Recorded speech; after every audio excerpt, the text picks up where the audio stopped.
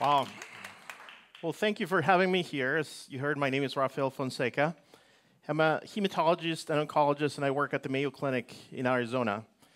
And as you can see from the title of my talk, I want to convince you that we're making progress in the fight against cancer. We live in a world where negative news and unfounded skepticism sometimes cast doubt on this concept, but I'll show you some examples of how we're making progress, and very specifically in the disease I deal with, a disease called multiple myeloma. But let me start with a story. I'm going to show you a painting from the late 1800s. This is called A Physician, and it clearly shows a girl that's there, obviously quite ill. There's a physician at her side with a light to her. You can see in the background her mother, and her father has his hand on her shoulder. And this image is often used in medical circles to depict a time of medicine where perhaps there was more humanism. I actually think it's quite sad. What this physician lacks are tools. Back then, they didn't have effective tools for treatments of simple things, even like a strep throat. This girl could be dying from a strep throat. And what I will show you next is how, with the right tools, we're making a very significant impact against cancer.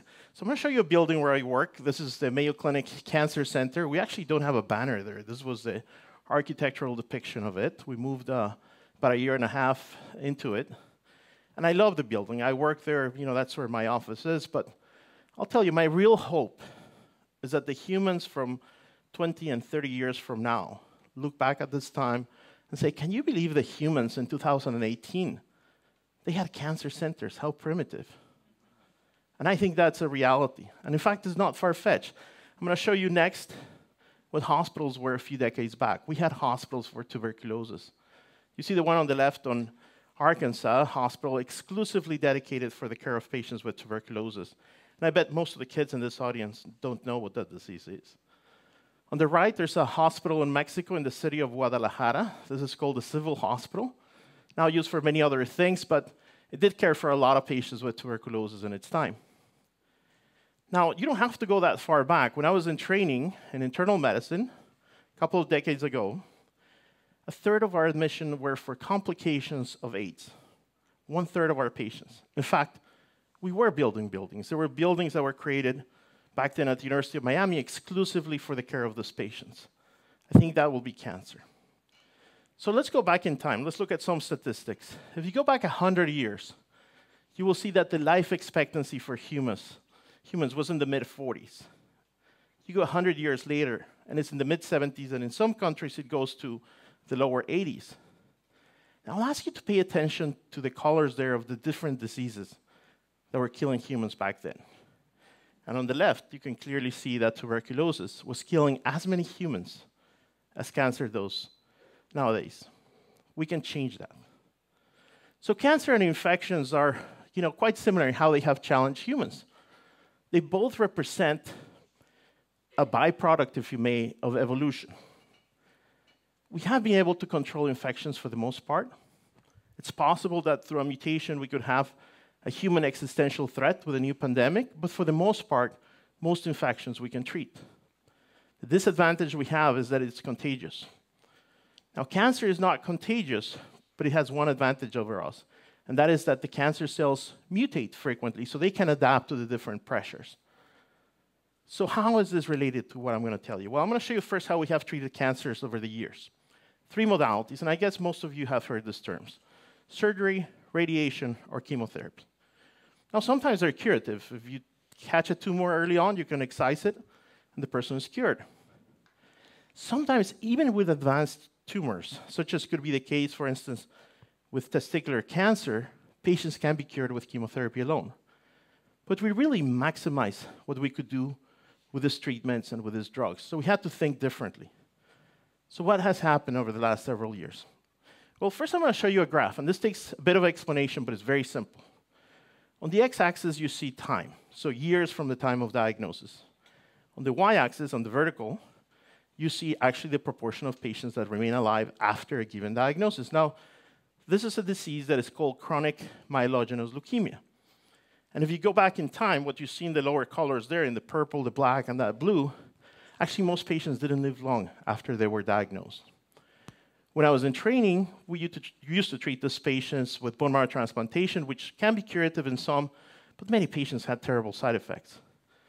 And what you can see at the very top on that top blue curve, so a flat curve is a perfect curve, is patients that are treated with the most modern of medications.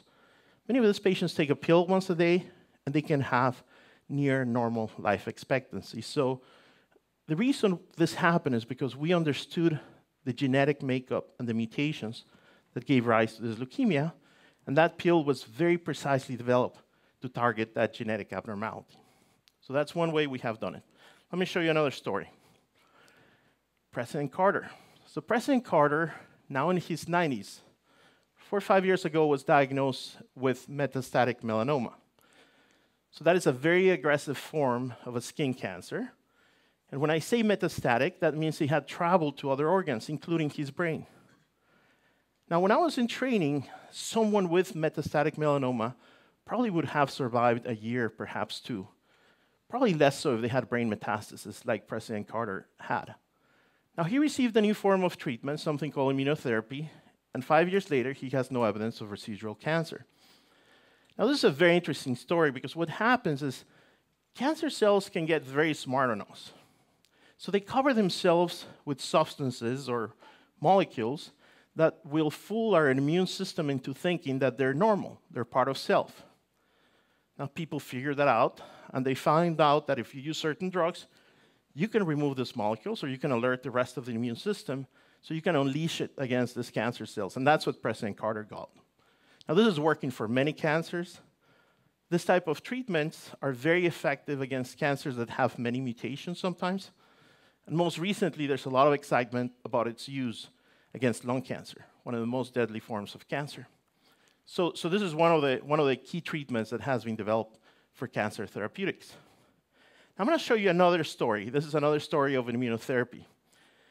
One of the most exciting things you can hear about right now in the news about the treatment of cancer is the so-called CAR T cells.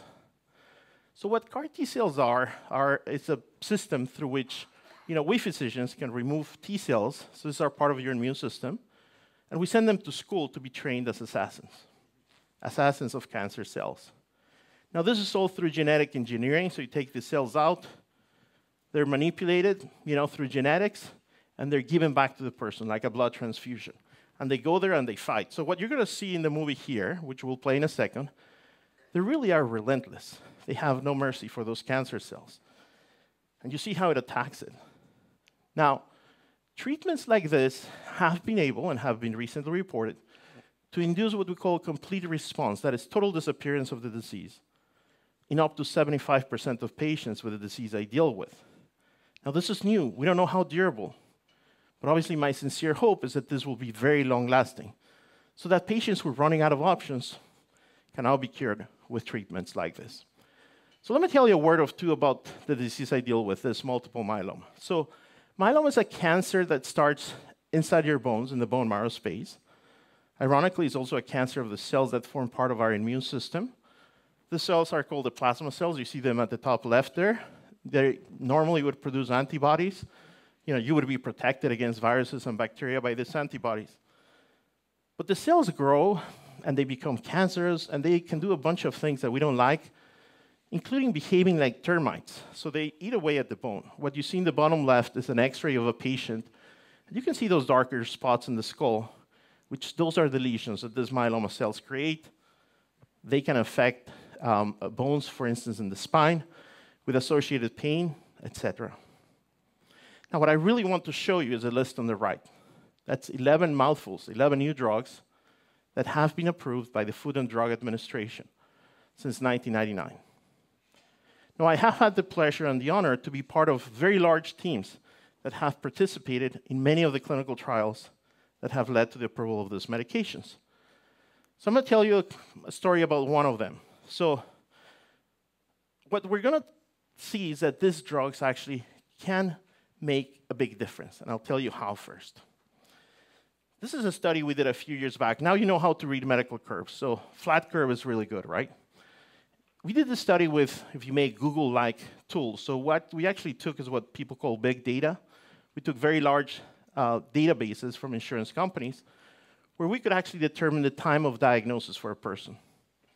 And then we could reference this with the Social Security Death Administration, so we could tell when the curve had to drop a little bit. Now, what you see in these three curves is what happens when we look at patients in the recent years. So those diagnosed in 2006 to 2007 are not doing as well as those that are diagnosed more recently. So the curve goes upwards. Now, you still see a gap. What you see at the very top is a control. So those are patients in those same databases that don't have the diagnosis of multiple myeloma. But we're doing way better. And if I may say, this curve stopped at 2012. We still have a bunch of new drugs that have come up, for our use since. So I'm hoping we're going to do better than that. So on to the story. It's quite an interesting story. Thalidomide. So in the late 1990s, thalidomide became one of the tools we're using in the treatment of myeloma. Now we don't use it anymore. We use the second and third generations of these drugs. Now, if you don't know this, and many of the young kids will not know this in the audience, in the late 1950s and early 1960s, unfortunately, pregnant women were exposed to thalidomide, particularly during the first trimester. And what happens is that children were born with very short arms or legs. That's called phocomelia in medical terms. And people figure out that it was because blood vessels were not forming that a baby could not grow an arm or could not grow a leg. So immediately it was pulled off the market. Now, in the 1990s, this physician, Dr. Judith Folkman, who was a surgeon at the Harvard Medical School, was giving a lecture about formation of blood vessels and cancer. And one of my colleagues, Dr. Berg-Sagel, was in the audience. He heard it with great interest. And the day after, he gets a call from the wife of a patient who says, well, my husband really has no more treatment options for myeloma. What could I do? So he goes, I don't know, maybe call Dr. Folkman. He might have an idea for you. And sure enough, Dr. Folkman goes and says, well, I've been thinking about this. Why don't we try thalidomide? Let's get thalidomide to your husband. So they go on, they call a company, back then a very small company, which was sort of a sidearm, if you may, of a textile company, Celanese. Now this company is named Celgene. It's a big pharmaceutical company. And they sent just enough thalidomide for 2 patients to be treated. And they treated the husband of this person, and unfortunately, he did not respond and passed from his disease. But they had enough for a second patient, and they decided to use it. And that second person responded. And then the rest is story. Within a few weeks, hundreds of patients were being treated with this. Very large clinical trials were made. And in 1999, this was the first drug of those 11 I showed you that was approved. And these drugs are now the backbone of what we use for the treatment of multiple myeloma. In fact, the story of thalidomide was interesting enough that back in the day, they even had a musical about the birth defects associated with the use of thalidomide back in that time. So let's go on to the next story. In 2002, my research group and others were working on defining the genetic makeup of multiple myeloma. There's different flavors of this myeloma disease, and we found that about 1 in 6 myelomas had this very specific genetic abnormality. So we didn't want to be left behind like folks who were treating CML. So what you see there is that little yellow dot represents an abnormal fusion of 2 genes. In this particular case, is that chromosomes 11 and chromosome 14 come together and form this abnormality, and this is what gives rise to myeloma. And we wrote in that paper that we envision a future where we will have a drug for the treatment of this variant of the disease. So come back 18 years later, trust me on this one, the yellow curve is just a tumor marker. What you see there is that after exposure to this new drug, which is shown there by that little white arrow, the tumor markers dropped. And I have a number of patients that I myself am treating with this medication now who are responding quite well. Well, we also didn't want to be left behind. I already told you about this story about the CAR T cells. It tells out these CAR T cells are incredibly successful, but it's very complex. You have to take live cells, send them elsewhere in a plane, bring them back, transfuse them to the patient. So we're exploring other avenues. One of the ways in which we're trying to recreate the same thing with a CAR T cell, you put a T cell next to a cancer cell, and as you saw in the video, it's going to attack it. So perhaps one way is you can infuse some substance that will bring them both together. This strategy is what I call the matchmaker approach. So we infuse antibodies that on the one arm recognize the myeloma cell, on the other arm, they recognize the cancer cell, and they're brought together. Now, what you see here in color green is a target cell. What you see in red is one of those T cells. What you see in purple in the middle, that's the area where they're working, and that T cell is going after that myeloma cell. Now, I cannot tell you about clinical results because this is first-in-human study, so we're treating the very first few patients with this approach. But again, our hope is that we can have results as good as have been demonstrated for some of the CAR T cells. So, what is it that we need? And you've heard incredible inspirational stories in the sessions of today. But I'm going to tell you what I think are other factors that we need. First of all, we need brains. We need research. We need hypothesis-driven approaches. We need people that, through their studies and through their knowledge, craft the solutions of the future. This is what Taleb calls the Greek approach. Okay? But we also need hard work, empiricism. We need a thick skin. I can tell you, I've been in clinical research for many years, and you have to be ready for failure. Most clinical trials will not give you the results you want. So you have to be ready to go through the process and complete that process. But I think I show you the fruits of some of that. Now, what else could I want? Luck. Okay? Many of you probably know the history of penicillin. Dr. Fleming, who's trying to grow bacteria, one day comes to the lab and finds out that those Petri dishes that were taken by mold are not growing bacteria. So he says, aha, there's something there that prevents the growth of bacteria, and that's the birth of penicillin. And I'll share a story. My maternal grandmother died because of lack of penicillin. They were testing it. It was not available at the time. It was in a clinical trial. She couldn't get it. Now, it's important to say luck favors the prepared mind. But what is the secret sauce? What is it that drives this desire to do better? I always say that today's best is simply not good enough. And that is hope and optimism. Because we can have the knowledge and we can have the tools, but if we don't have the drive, we won't make that difference. So here's what I'm going to ask you. No matter what you do, I'm not going to ask you to be cancer researchers or doctors or investigators of any sort, but whatever you do, lead a meaningful life. You've heard it today. This world needs doers. This world needs people that will roll up their sleeves and do things. We don't need that many more critics. We need a few. Critics keep us in check.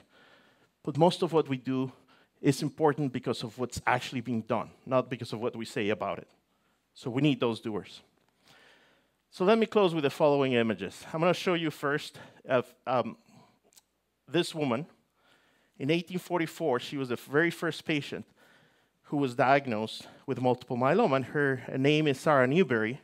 Now, I know that because back then they didn't have privacy laws, so her name was in the medical journal there. And as you can see, she was diagnosed with myeloma. She had broken bones, and she probably had a life expectancy of a few weeks to perhaps a couple of months. Now, the reason I have the figure of those Greeks underneath is that her survival was probably the same as if she had been born with myeloma in ancient Greece. And what I really want to see is more of what I see in the right. This is a Christmas card of the family members of one of my patients who has been many years since he started treatment and is doing well. And I have a growing list of patients from whom I get Christmas cards like that. And I will close with one of the sayings that we have at the Mayo Clinic. I won't read it all, but I'm just going to say that the best interest of the patient is the only interest to be considered. Thank you for your attention.